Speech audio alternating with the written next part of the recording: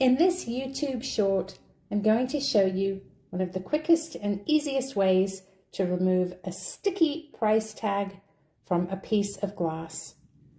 I have some warm water in my sink with just a few drops of dish soap. I'm going to lay down a nice thick washcloth to protect the glass and the sink.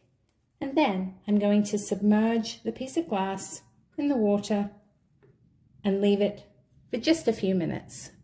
The glass magnifier has been sitting for about 5 minutes in the water now. And as you can see, the label, not only has it loosened, but it slides right off. I'll rinse the magnifier and dry it with a clean cloth.